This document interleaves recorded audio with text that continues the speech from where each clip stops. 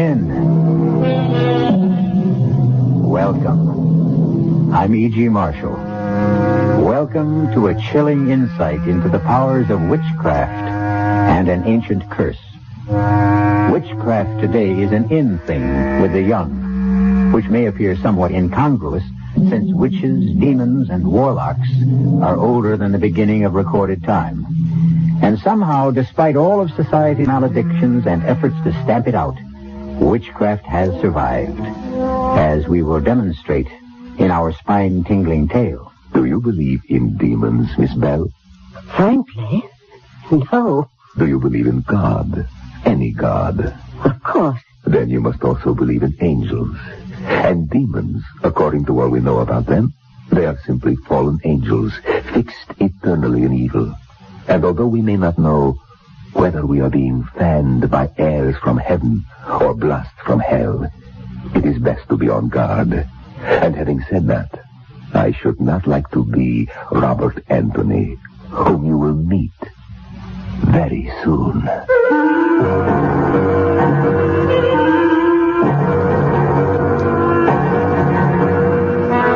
Our mystery drama, This Will Kill You, was written especially for the Radio Mystery Theater by Murray Burnett and stars Norman Rose and Larry Haynes. I'll be back shortly with Act One.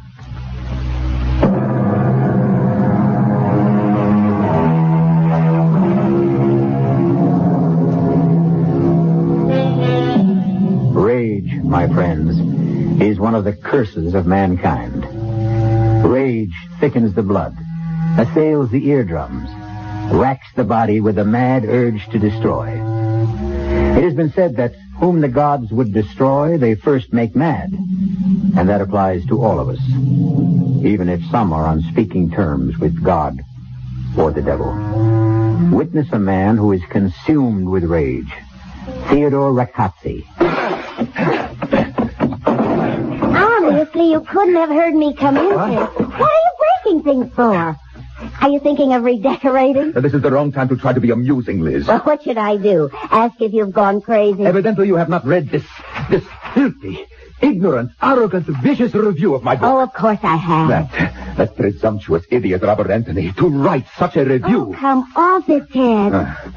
You know, you sound like you're back to the Middle Ages. What are you going to do? Challenge him to a duel? I have other powers, other resources. You're serious. Serious? After this review, let me read just one part to you.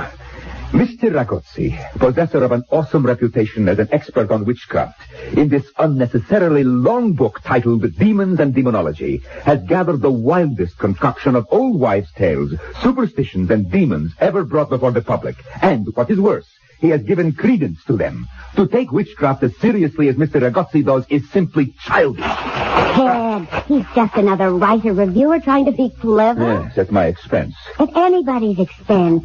You just happen to be the target of the day. Mm-hmm. And now he is my target. For what? A nasty letter to the editor? For death. Oh, sure. If you thought this review was bad, wait until you see the ones you get after you kill him. I will not kill him. Oh, that's a relief. Liz, pick a date. What? Pick a date. Any date that comes to your mind. And the time. Write them down on this slip of paper. What for? Oh, to please me. All right. What's today? The 14th. Here. Okay, will this do? The 28th. 10:53 p.m. Yes, it will do beautifully. Thank you, Liz. You're welcome. And now that we've finished playing games, can we go? Of course.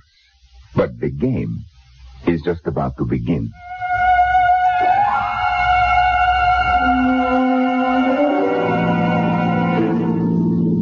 Have I ever remarked how well you drive, Liz? Often, thank you. I think that's what attracted me to you in the first place. Your driving and your legs. I'm happy to see that you're feeling better. Yes. Due to you, as usual. Oh, I haven't done a thing. Oh, yes, you have. You know that date you wrote down for me? Yes? Well, that is the exact date and time that Robert Anthony will die. Oh, sorry I asked. You don't believe me? Oh, I thought you'd forgotten about that silly review. Where are you going? To the party. Ted, why did you ask me to write down the date? Oh, a whim. It amused me to leave the amount of time that Anthony had left to live to mere chance. Well, suppose I'd picked a date next year. Well, that would have given Anthony more time, that's all. You sound so certain. I am. What's the matter with me? Why am I talking as if there were any possibility that you have the power to kill another human being? Why, indeed. I can almost understand why Anthony wrote about your book the way he did. And of course. Like Mr. Anthony, you also are a dabbler in the occult. Like him, you are an innocent, naive, playing like children with forces you neither understand nor respect. How about a bet? On what? On me and my powers against Robert Anthony. Don't be ridiculous. Oh, yes, you're afraid to trust your skepticism. It's very simply proven. If Anthony dies on the day and at the exact time we both know, then I win. If he doesn't, you are the victor. And you know once and for all that Theodore Recozzi is a fraud and a cheat. That part tempts me. Then I have your word. It is a bet. What are we betting? Your soul.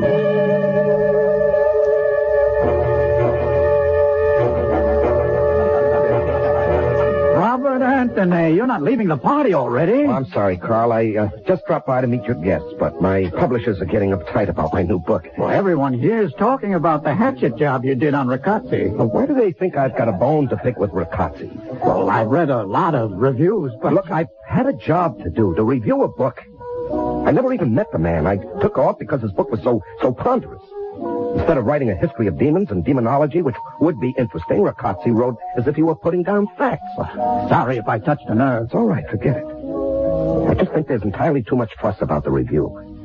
I know a little about witchcraft, and I think it can be amusing, but... Okay, but I hear Recozzi's taking it very big. Well, I don't want to hear that Recozzi's out to get me with the same crazy, demonic curse superstitious idiots believe in. Well, let's forget Recozzi. What about that play we cooked up? Well, I just told you, Carl, my publishers are getting restless. I'm spending most of my time in the library. Look, can we put it off for a week or two? Okay. Fine. I've got to run. But I'll call, Carl, just to let you know I'm still alive.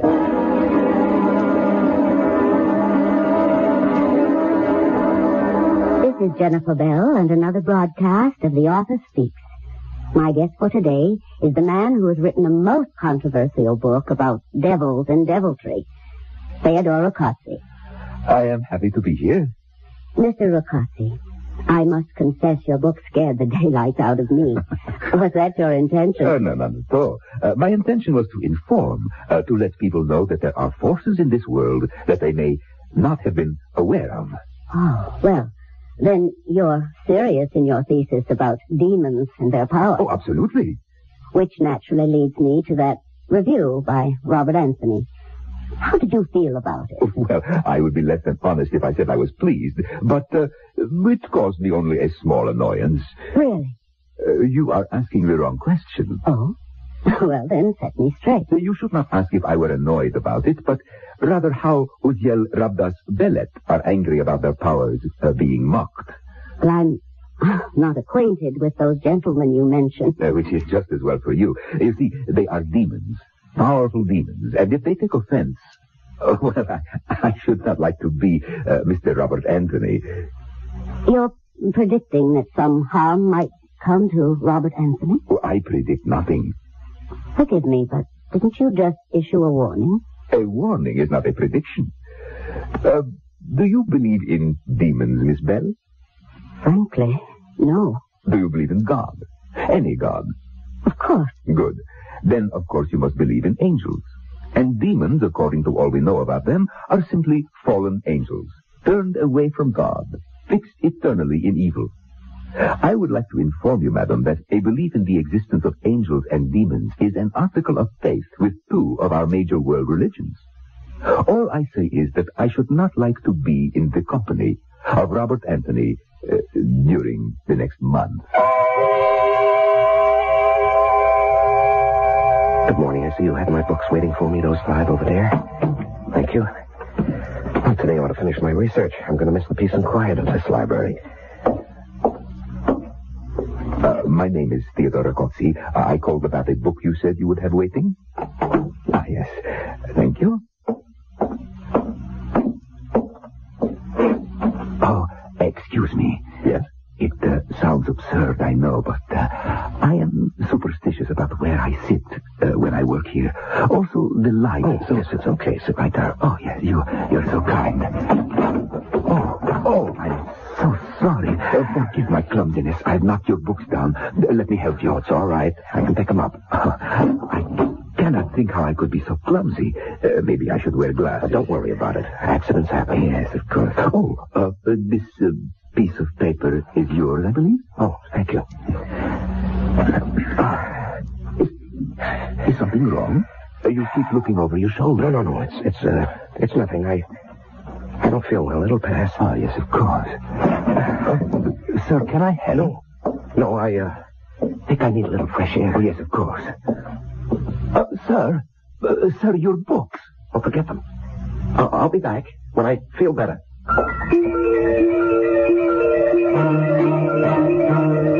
I've got to slow down. I must slow down. There's nothing following me. Nothing. Oh, that's better. Get some control. What's the matter with me? Why do I feel I'm being followed? I'm gonna get away. Wow!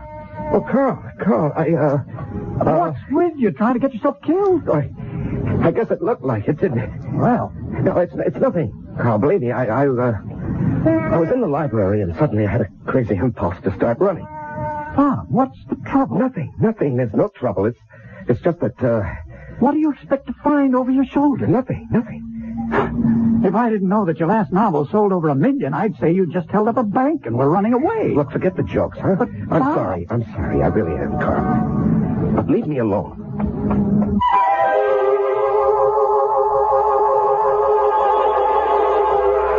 Whom the gods would destroy, they first make mad.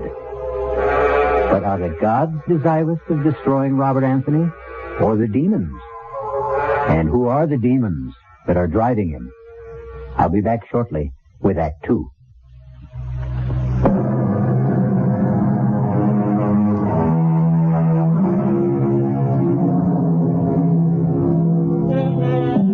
I am back to lead you along the dark roads of witchcraft.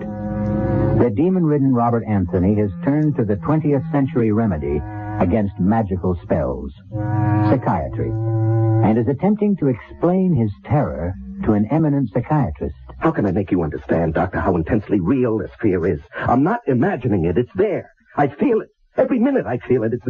It's at my shoulder, behind my back, pressing in on me. Of course. Have you ever heard of anything like this before? Nothing exactly similar, but fear is quite common. Most people are afraid of something. But don't they know what they're afraid of? They sometimes think they do. And what do you tell them? I think it would be best if you talk about yourself. You say you first felt this way about a week ago. Yes.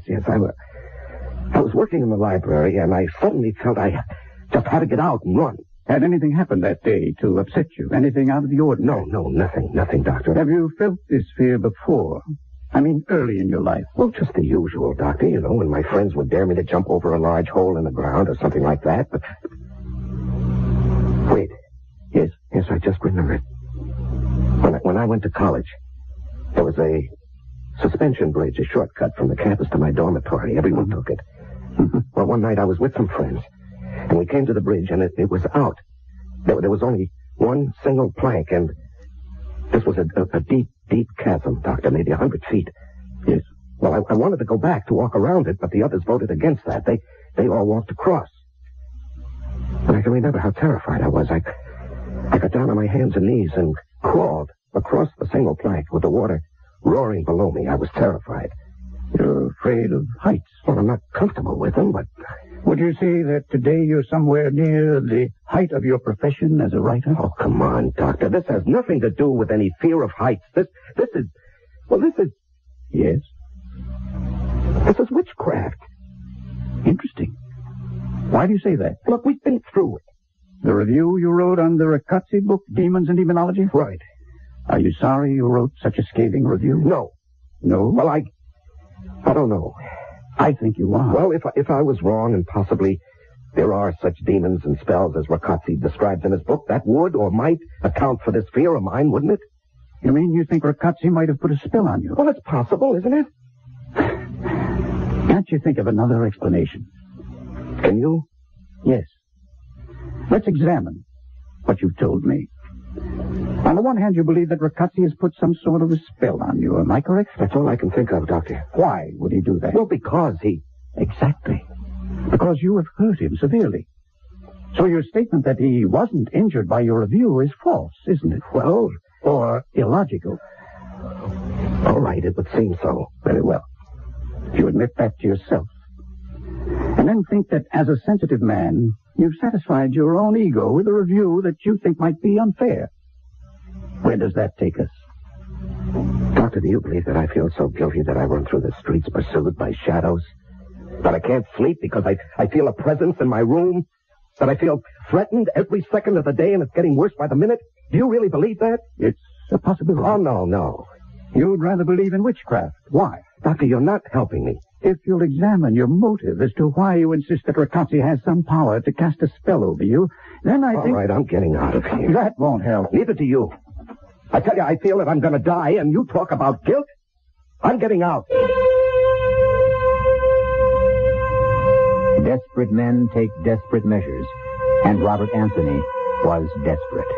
As he ran from what he thought pursued him, he held on to the last of his sanity.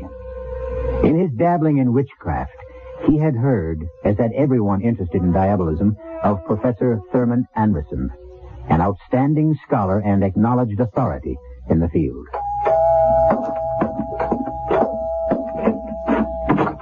Professor Anderson? Yes? I'm Robert Anthony. Oh, come in.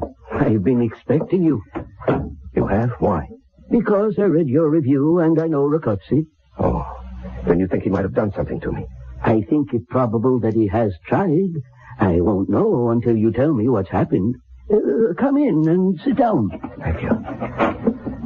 Professor, do you think you can help? First, tell me why you think Riccozzi has cast a spell. Because as I sit here talking to you, I'm eaten up by fear. I have a feeling that something is following me, Professor. Something so terrible that I can't even imagine what it is. But I'm certain that it's going to kill me.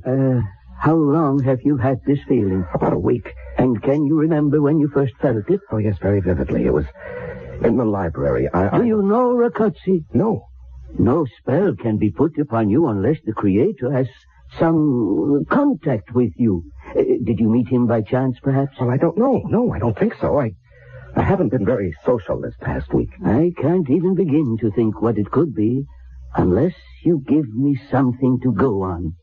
Did you have a chance encounter with anyone? Did a stranger bump into you, perhaps? No, Oh, wait. Yes? In the library, there was a man with a slight accent. Riccozzi has an accent. Well, I remember he came over and asked if he could sit next to me, and as he sat down, he knocked over my books. He apologized, and he insisted on picking them up. Anything else? No. Yes, he gave me a piece of paper. You took it? Well, of course. I didn't remember whether I had actually dropped it or not. Do you have it? Well, yes, because I remember looking at it when I got home and wondering what it was. It just didn't make any sense to me. Can I see it? Well, sure. There you are. Good Lord. What is it, Professor? What do you see? The casting of the runes. What? What does that mean? I can't believe that even a man as vindictive as Riccozzi would do this. Professor, what is it? You see this writing? Yes. It is the runic alphabet. It represents an ancient death curse. And those figures on it? The date of your death. Oh, that's ridiculous. It was used many centuries ago. There are stories of younger brothers using it to eliminate the rightful heir to the throne. It has earned the reputation of being one of the most powerful of all the ancient spells. The drawback, of course, was the absolute necessity of having the man or woman casting the runes to pass the curse on directly and have it accepted. Oh, no, I won't believe that. This is the 20th century. Careful. lose this paper and you lose your only chance. Chance? You mean there's something I can do? One thing. What is it? Pass the curse to someone else. Oh, this is unbelievable. If someone else told me about this conversation, I'd say we were both fit subjects for an insane asylum. No, I can't go on this way. Professor, how do I go about passing this on? You have someone in mind? Do I have to know a person? No, you could pass it to a stranger. Well, how? Simply brush up against someone in the street or on a bus or subway. See that he drops something. Then pick it up, and along with the package, you pass this piece of paper saying, I believe this is yours. When they accept it, they have it, and you are rid of it. Oh, no, I couldn't do that to anybody. I just couldn't. Why not? If you don't believe in the curse. I don't know about the curse. I can't believe that it will actually kill anyone, but I know how I feel. That is very real and horrible. Well? How much time do I have? Today is the 23rd. The date here is the 28th. 10:53 p.m. There's not a lot of time, is there? Plenty, if you start to pass it now. No, I just can't, Professor. I wouldn't give this to my worst enemy, let alone... Hold it. How about Rakatsi? I wondered how long you would take before you got around to that. Yes, of course. I'll pass it back to him. How? Well, I'll just... Exactly. Rakatsi obviously knows you. He is going to be on his guard. Well, can someone else pass it? No. It must be passed directly. There must be a way.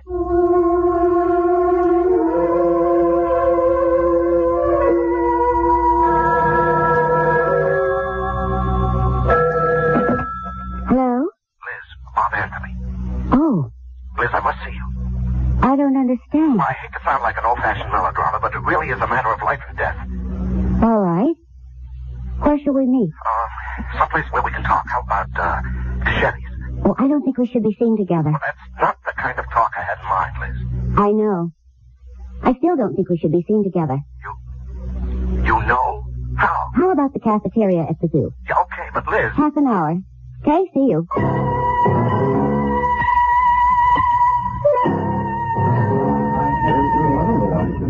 Sir, I'm late. Oh, you're not. I'm early. What would you like? Oh, just coffee. All right, I'll get it for you. No, I really don't want anything. Why did you call me?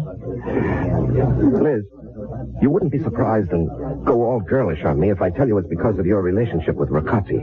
No. Okay. This is going to sound crazy. Well, try me. Liz, I have to know everything you know about Rakatsi, not personal things, but his schedule, his plans, that sort of thing. Oh. It's terribly important, Liz. Yes. You're not going to ask me why? No. When I said it was a matter of life and death, I meant that. You'll have to believe me, Liz. Well, I do. You're entitled to an explanation. And you do? Yes. You know, I'm making a fool of myself. I'm talking to the wrong person. I just never even considered for a moment that you'd be in it with him. I'm not. But you know what I'm talking about. Yes. Well, how? I'd rather not discuss it. Well, you've got to, Liz. Don't you see that? Isn't it enough for you to know that I realize you're in trouble and I want to help? All right, now it's my turn to ask why. No comment. But, Liz... You're wasting time and arguing. What can I do? I've already told you. But don't you see that I'll feel better if... If you can trust me. Yes, exactly. This isn't just fun and games for me, Liz. It's your life. Then you are in on it, huh? Look, I know about it. I'm involved, but I have as much to lose as you. Maybe more. And that's all I'm going to say. Do you think he can do it? More important, what makes you think he can? Everything I know tells me he cannot. But... Everything I know, everything I've learned, everything that science says doesn't help stop the terrible feeling I have that something is after me, Liz. It's just waiting until it has 10:53 p.m. on the 28th. That's the date. What makes you think I can help? I have one chance to break whatever spell Rakatsi has put on me. And what's that? It's just a slim chance, Liz, but a chance. Just take my word for that. If you do want to help, me the information I want and need. I'll try. How do I reach you? Here, this number. Mm-hmm. Anytime, day or night. If I'm not there, I'll get back to you in 5 minutes. I'll try. Thanks. And Liz, Yes? we haven't got much time. Time is running out on Robert Anthony. Whatever it is that's following him, or what he honestly believes to be following him, has a target date. I'll be back shortly with Act 3.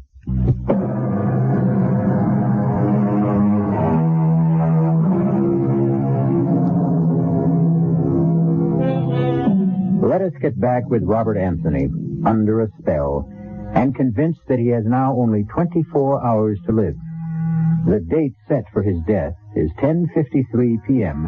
on the 28th, and it is now the afternoon of the 27th. And Theodore Ricazzi has a visitor. Liz, come in, my dear, come in. I took the chance that you'd be home. Yes, and I am, and I'm delighted. Of course, I shan't be home for long. As you can see, my bags are all packed. Where are you going? To my little hideaway up in Purtis. You remember it? Of course. As a matter of fact, your dropping in might be called providential. I was going to call you to ask you to drive me.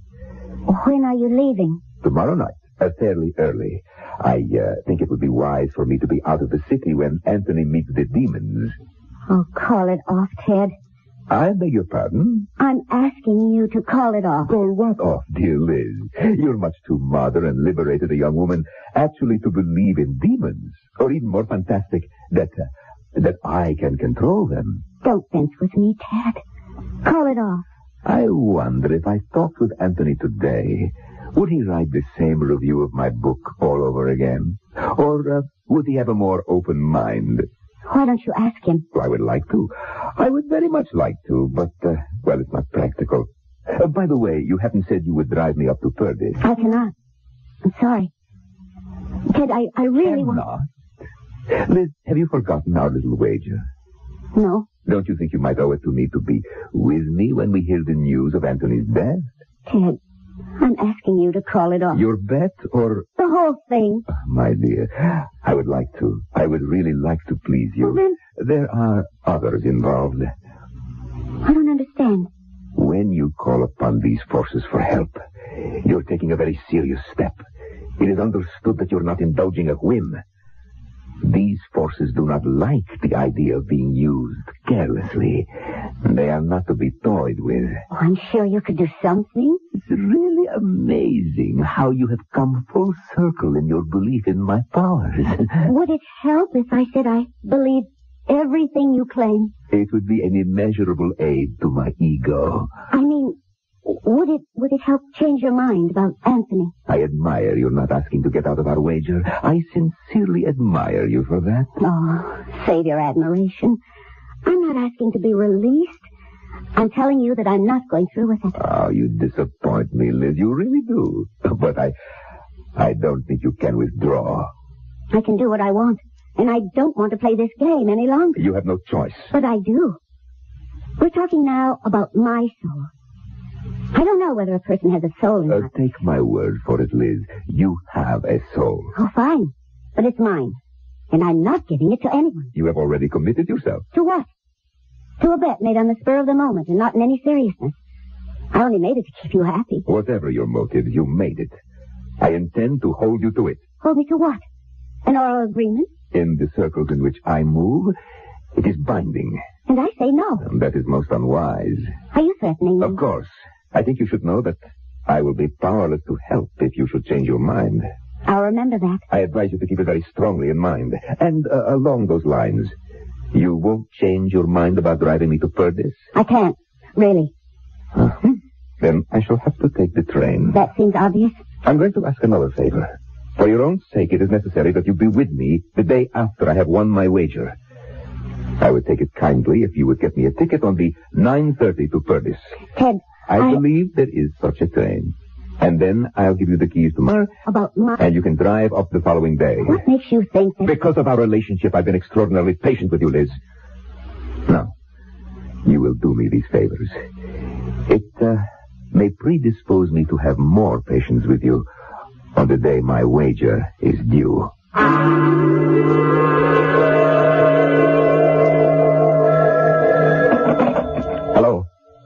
Oh, Liz, I've been waiting for your call. Do you have anything for me? I don't know whether or not it helps, but he's taking the 9:30 train to Purdy's on the 28th. 9:30? That doesn't give me much time. For what? For what I have to do. Liz, that makes it so close. Are you sure about the train and the time? Positive. I bought the ticket myself. 9:30, huh? Yes. God, it's going to be awfully close. Did he give any reason for picking that particular train?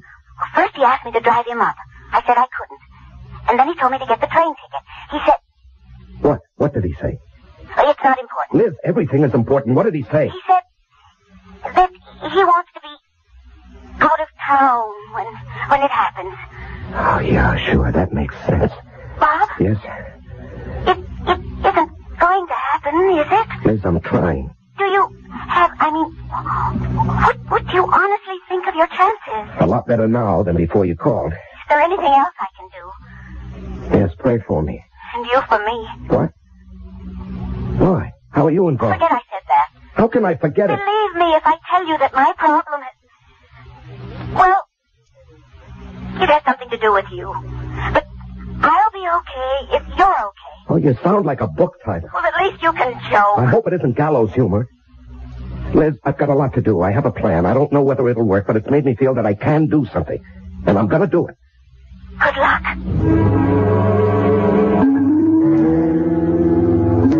I said Bob Anthony. I didn't believe it when you called. How can I help you? I need a makeup job. For a TV appearance? No. I must be disguised so that even my own mother wouldn't know me. Can you do that? Well, maybe if you tell me what it's for, it might help. No, I can't tell you. You'll have to take my word that it's deadly serious. Well, how long will you need to wear the disguise? 4 hours at the outside. How many people do you want to fool? One. A man. Uh-huh. How well does he know you? Well, that's hard to say. He's not an intimate friend. In fact, I only met him once, but he knew me then. One more question. Mm-hmm. How does this guy think of you? Oh, I suppose he sees me as a young, smart aleck. Good. So we have to make you... step into my parlor. Aren't you going to lock it? Okay. Sit in that chair over there. Yeah. Now relax. You're too tense. I'm sorry. See, now, the hairpiece is no problem. Your head and hairline are easy. But, the eyes... The eyes? Exactly. With the hair you have, you can't have those alert brown eyes. Let me see. Watery blue with little veins running through them. Yeah. Okay, now. Ever wear contact lenses? No, of course not. You'll love them. Slight effort. There.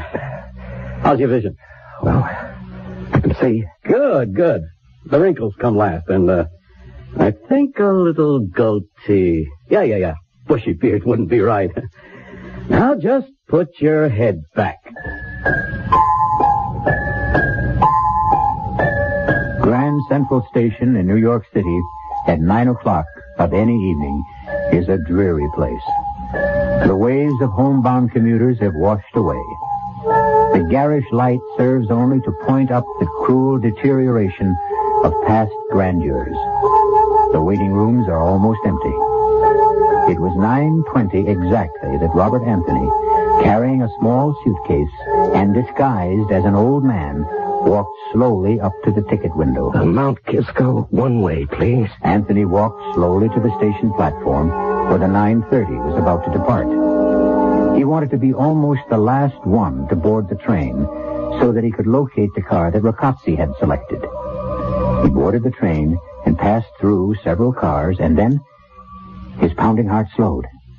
He saw Rocazzi, seated in the middle of the car, and with the seat next to him vacant. Excuse me, would you mind if I put my valise on the rack? Oh, not at all. Let me help you. Oh, it's very kind of you. Not at all. You certainly cut that close. I'm afraid I don't walk as quickly as I used to. It's hard to get accustomed to growing old. Yes, I suppose it is.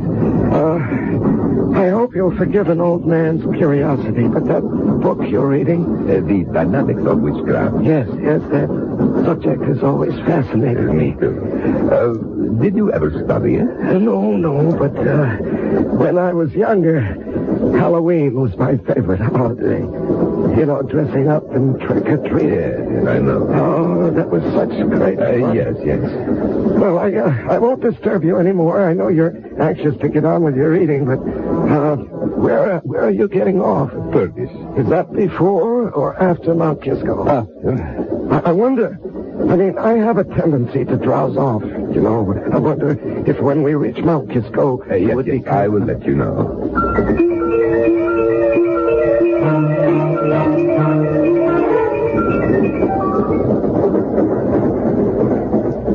Excuse me, is it... It's the next station. Did you have a nice nap? Oh, yes, very refreshing, thank you. I do hope my nephew will be at the station. Yes, I'm sure he will. What time is it? 10:20. Are we on time? Well, I don't know. I suppose so, but even if we're running late, I'm sure your nephew will wait. Yes, I hope so. You know, when you get old, you seem to worry about everything. The young have their worries. But they're not the same, are they? Sometimes they are. Sometimes a young man can worry himself almost to death. Oh, that seems such a waste. Or even worry about dying. Yes. I have known some young people who are simply terrified of dying. Oh, I didn't think the young gave much thought to death. Oh, some of them do. Some of them do indeed. Take my word for it. That seems strange. Strange? Old man, I could tell you stories that are beyond belief. Stories that... Well, I seem to be talking a lot. Well, I enjoy it. Thank you, but we're coming into Mount Kisco. Oh, well, I've enjoyed talking to you. And now I'll just get my luggage from the rack. Oh, my. Look what I've done. I've dropped my bag. Here, let me help you. No. It caused you too much trouble. I'll be able to... Oh, your book. I just seem to make things worse. If you would let me do it would be much simpler. Oh, yes. Thank you. But don't let me return your book.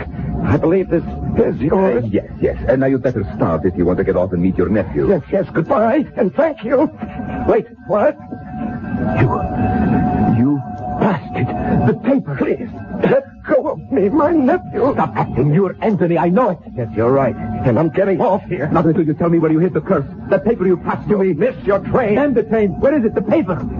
I'll do anything. But you know how close it is. There's very little time. I beg you, please, for the love of God, tell me where you put that paper. It's in the book. I slipped it in the book when I gave it back to you. Book? Where? Oh, my God. Catch it, Anthony. Grab it. No way, Rakosa. Get it yourself. It's blowing away. You know I'm lost if I don't get that paper. Come back.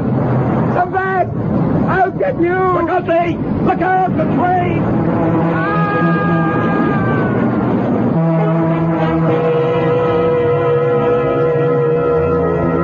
The end of our story of witchcraft and demons. The obituary notice said that Theodore Rakotsi met his death when he inexplicably ran in front of a southbound express at the Mount Kisco station. Inexplicably? I'll be back shortly.